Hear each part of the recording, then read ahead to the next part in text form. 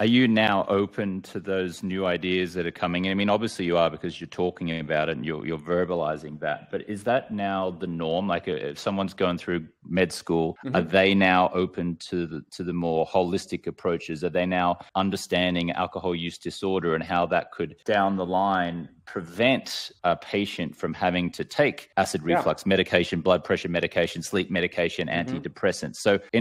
So what is happening? Like what is happening in the training of our young doctors now? Yeah, there's probably more exposure to complementary alternative medicines and nutritional, exercise, meditation, mindfulness, other types of wellness. Maybe it dovetails in some places with hallucinogens, which are a very kind of like hot area in psychiatry for different disorders, but kind of leaving the standard Western biomedical model and accepting that there's a lot of other stuff that people do throughout the world, throughout history, and that are not just kind of doctor, pharmacy, and kind of treatment plan. I would not say medical schools in the United States are great at teaching complementary and alternative medicine and making every physician graduate, a competent practitioner. But there is kind of recognition more and more that complementary approaches can be helpful and may be just as effective for common problems like sleep disorders, sometimes weight loss, back pain, and other kind of musculoskeletal and pain syndromes. So there's all sorts of, I think, kind of approaches we should be open to. And I think more and more medical schools are able to acknowledge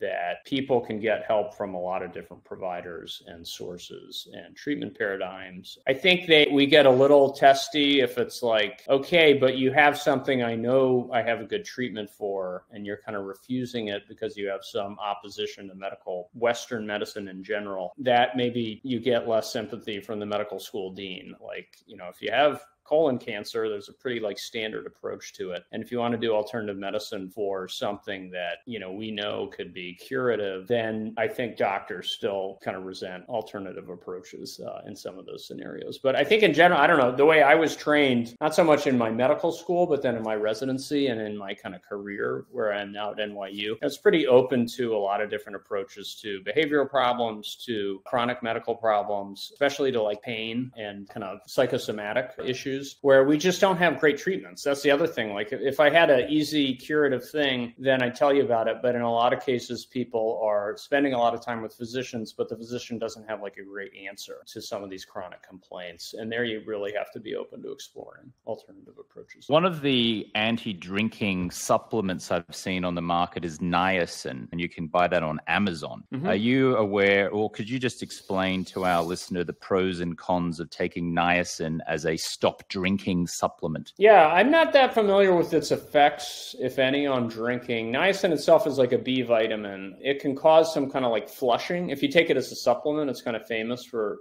some side effects, and a flushing reaction is one. And but it is it is part fortified grains. Like when my kid eats bread at school, they're probably getting some extra niacin because it's been seen as kind of a heart healthy B vitamin. I really don't know about what you're bringing up here though, the effects on drinking using it as a supplement. I'm all ears, but I don't know any studies or analysis. Yeah, it causes you to flush, that flushing feeling, like you said. And the idea is that you take niacin, and again, you're ambivalent to drinking. You don't want to drink. Yeah.